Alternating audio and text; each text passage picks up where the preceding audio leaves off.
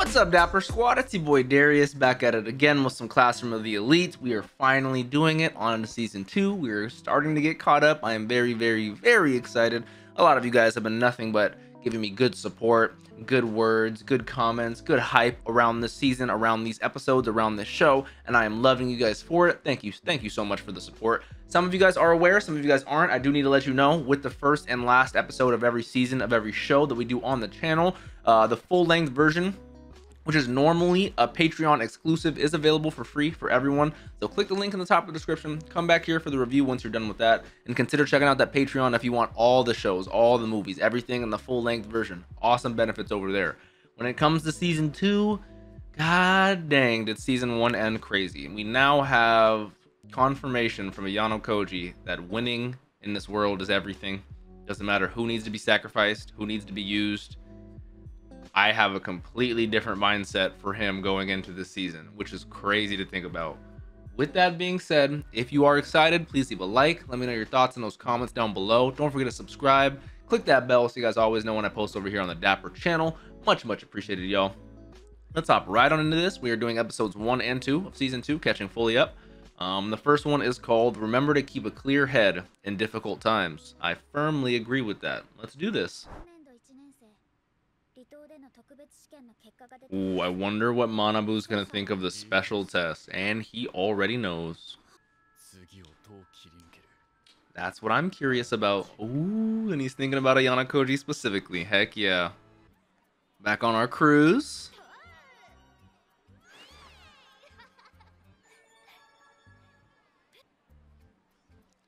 There goes my waifu, Sakura.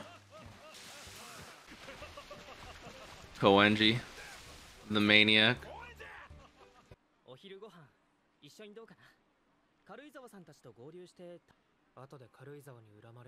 Yeah, let's not get on Kei's bad side. That's your girlfriend, you know. And not that she was the epicenter of the issue, but she was the epicenter of the whole panty thing last season, so she's a big character now.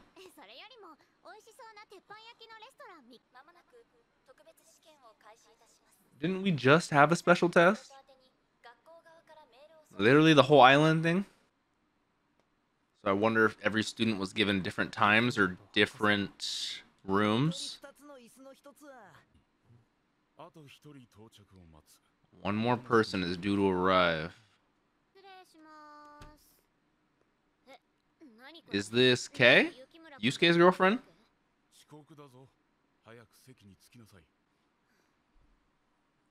Special...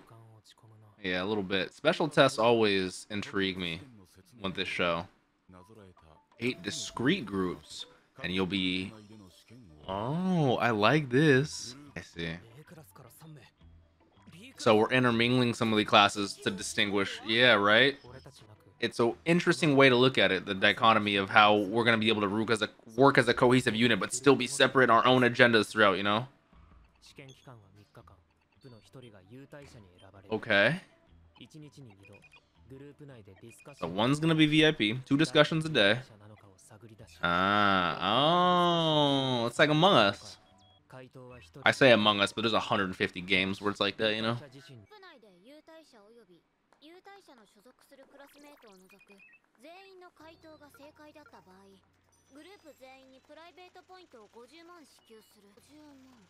Uh-huh. If at least one person, aside from the VIP and their classmates, gets the VIP. Fails, okay.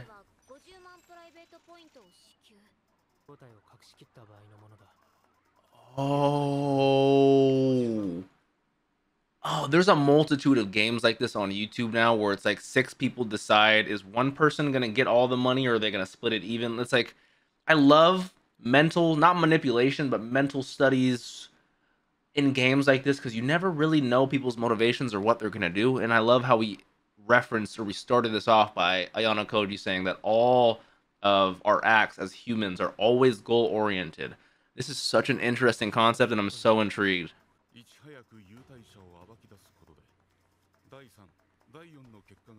And which is what?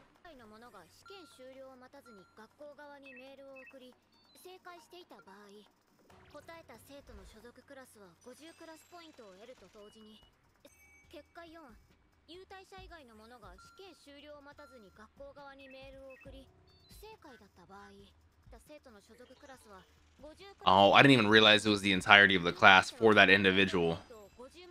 Okay. So wrong guesses not only penalize you, but your class as well. Got it.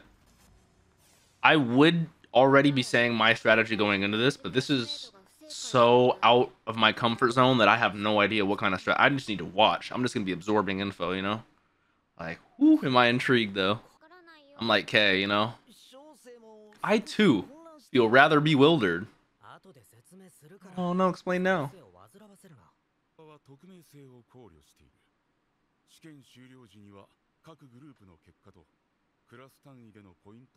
Okay. Mm-hmm.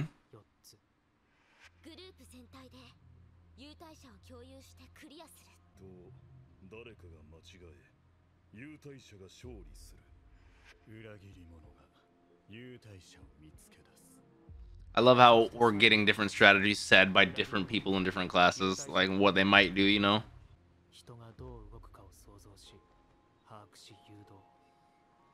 This man is a literal genius. Oh yeah, that sounds tedious and annoying as hell, but you're probably the only one I can think of that can do that while keeping a monotone expression on your face.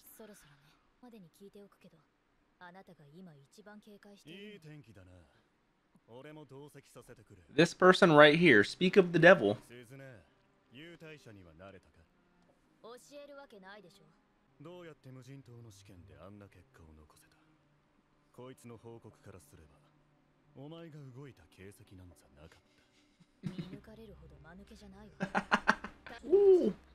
Horikita obviously knows it was Yano Koji, but I love how she's going along with it, you know?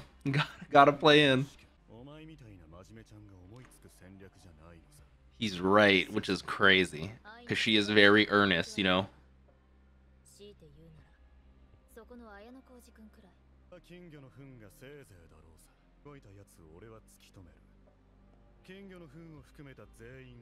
It's so funny, little does he know that he's right there, you know?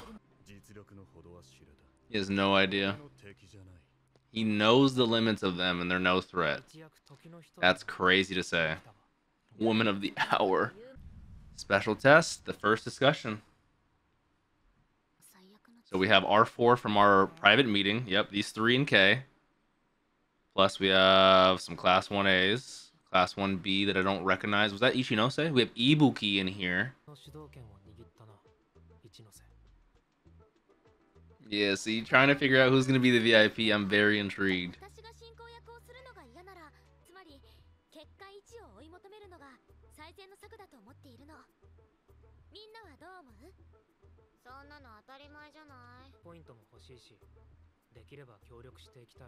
Okay. I'm in on this, baby. I see. Class A is abstaining. And Ibuki is also being uncooperative.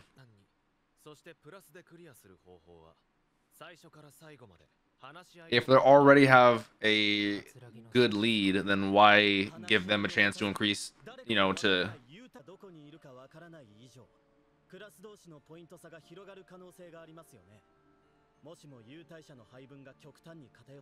Valid. Yeah, what if... Because there's 8 teams for 8 planets, right? Yes, what if 7 of them are Class Ds, you know? The VIPs would win that, and then the Class D would skyrocket. It's a valid thing to assume. You may be right, but you may be wrong.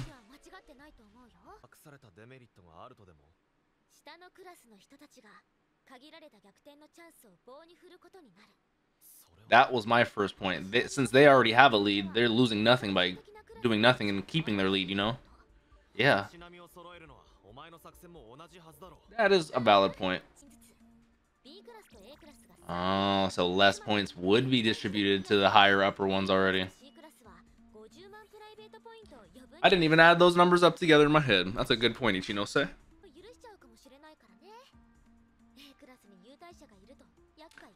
Weighing your two options, I'm actually on Team Ichinose right now. A fine counter argument to say the least, you know.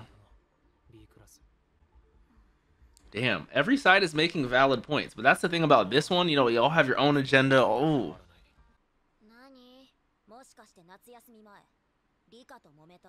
Rika.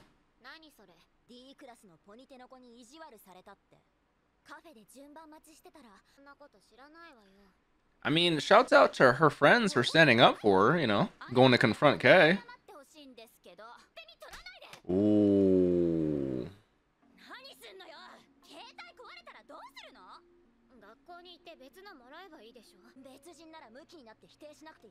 She is getting rather defensive, you know.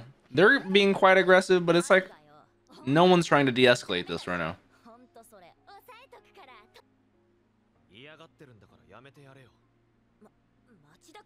Might have to write down Machida's name, Class A.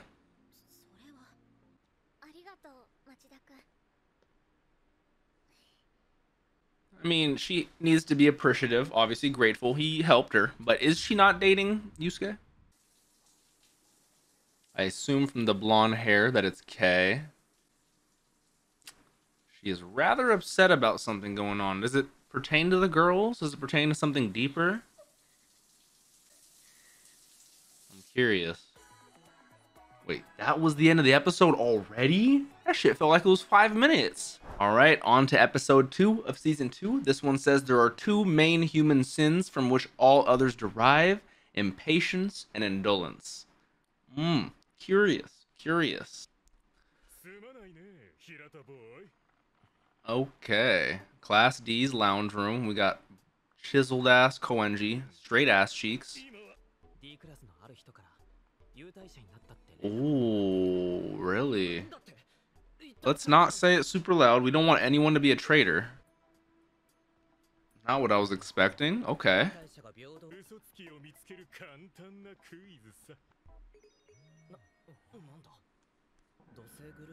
The Jupiter's group test has concluded. The Jupiter group is no longer required to participate. They will now have free time.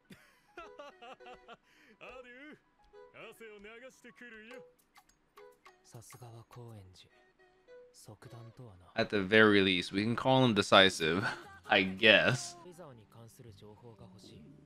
Okay. Yeah, I'm saying, that's kind of left field, but we know because he's observing a lot of things with her. That I agree with. She's excessively on her phone. She's super defensive. She's crying in the shower. There's definitely something deeper.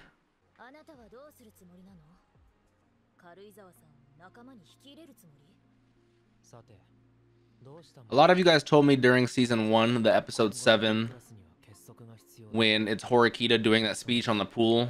You guys told me that was Karuizawa, Kei, who actually did that in the light novel. So I'm genuinely curious what's going to happen.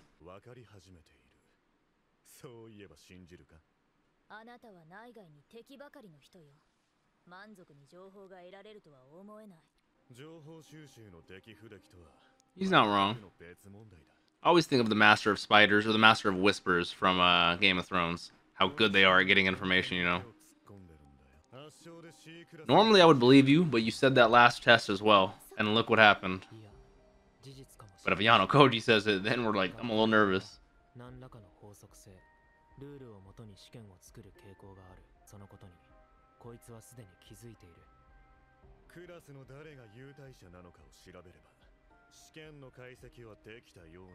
That is true. Even has Albert getting him a drink. Jesus Christ. He loves that sparkling water at San Pellegrino.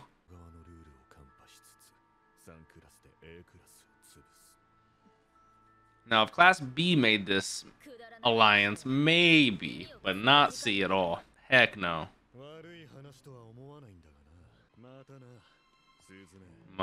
See, he doesn't even acknowledge Ayano Koji at all, but obviously he thinks Horikita's behind everything, so it makes sense. It's just so funny. She has some deep-seated issues for sure. She doesn't need friends, social life, she's a parasite, can't do anything on her own. Like, I'd prefer you do get mistaken for a couple.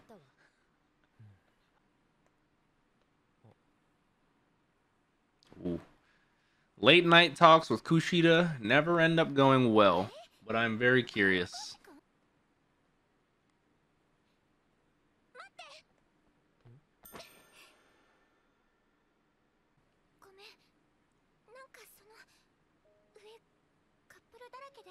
Uh-huh. Lonely.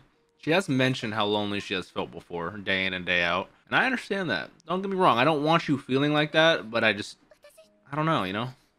Like, if you were a normal girl, like an actually decent person, I would be beyond happy. I'd be like, yes, go Kushida, get your man. All that shit, but I can't trust her ever. Now, we know Class B's teacher has a little issue with a little bit of alcohol. She gets a little tipsy.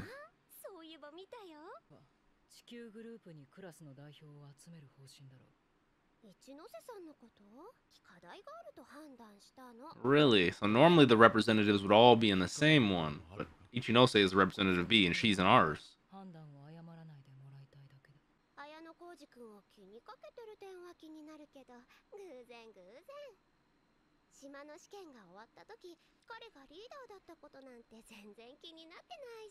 It is interesting she's talking about this. I don't want to miss anything. That's the only reason I'm pausing it. Because during episode 8, her and Ichinose were getting massages, the teacher and Ichinose, and they brought up who should we be watching out for, and she said, the teacher said Ayano Koji. So her asking Shabashira, like, why are you so interested? How did he, you know, like, she's not just a ditz, you know, she's observant as well.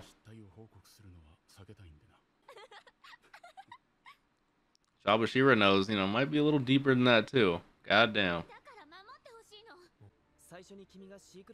Well, yeah, I was gonna say, it stemmed from that. Let's deal with that, you know? Didn't she apologize or anything?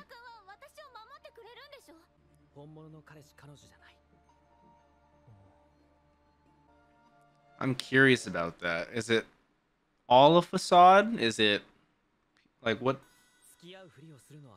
Uh-huh.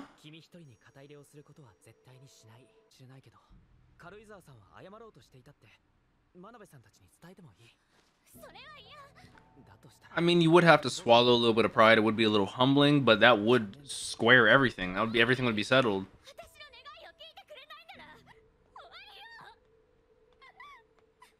I wonder what Ayano Koji thinks of this. Give me your inner monologue, please, my friend.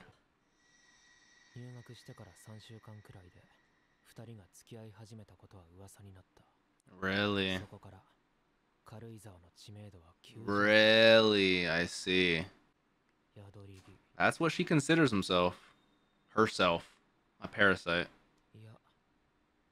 That's also the way she said it. At the end of the day, I just need to worry about myself and protect myself.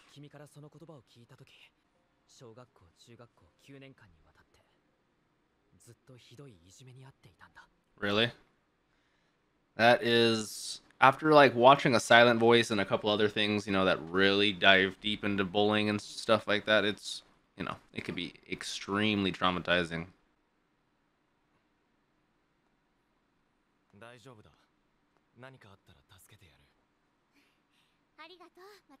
So she's gone from Yusuke to protect her, now Machida in 1A.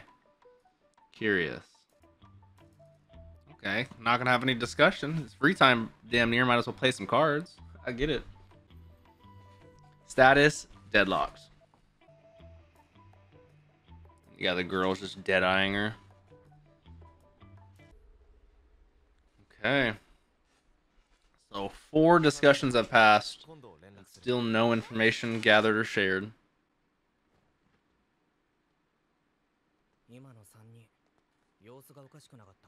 If I wasn't in an anime, I'd be like, they're about to jump her. Yeah, that's the body language they're giving off. Oh, like a cargo hold. Where the fuck are we?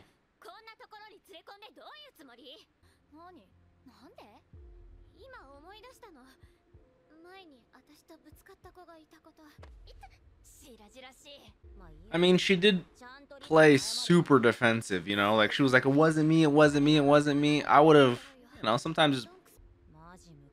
Obviously, I don't think either girl's in the right here, but... I don't know, I just don't like this. That is true.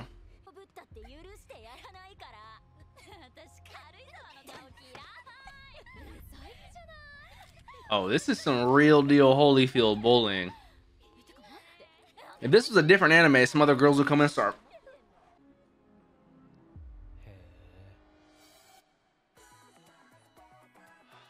I swear these episodes go by in like 5 minutes, man. Can I not get some more content? I have to wait a whole week, 7 days. So talk about some good episodes. Way to build me into this new season. Way to get us going into another test. I love mental tests. Like obviously the island test was half mental, half physical, because you needed to choose the right options and decide the right decisions, but then you also had to physically execute those. But this one's a lot more mental, and I like both. But I love just how in-depth psychologically we can get. Not only are we going in depth with the whole Among Us, who has the benefit, what kind of strategy should we do to for our agendas type scenario, which I love those. Okay, this will be the best. No, but you have to worry about this, but no, but this, that, and the other. But then we're also diving into the individual psyche of certain characters. Like obviously Kei is becoming a big character this season, and she is dealing with a lot. I'm very curious on what she means by she's a parasite. She always requires someone to protect her. Like obviously she went from Yusuke to Machida because Yusuke was failing to do the thing she wanted him to do. But it's like, where is she? And you know, she has had extensive bullying her whole life, so it's just like the bullying stopped when her popularity skyrocketed because of Yusuke. So is it she just needs kind of like a figurehead to just maintain herself around wholesomeness and goodness, just to stay clear away from that whole bullying side?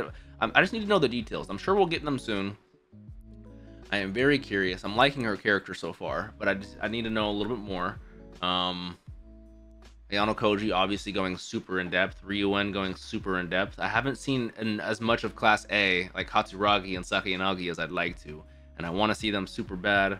I'm just very curious how the points are going to be distributed at the end of this. I know there's going to be some crazy plan Ayano Koji has. I'm waiting for it.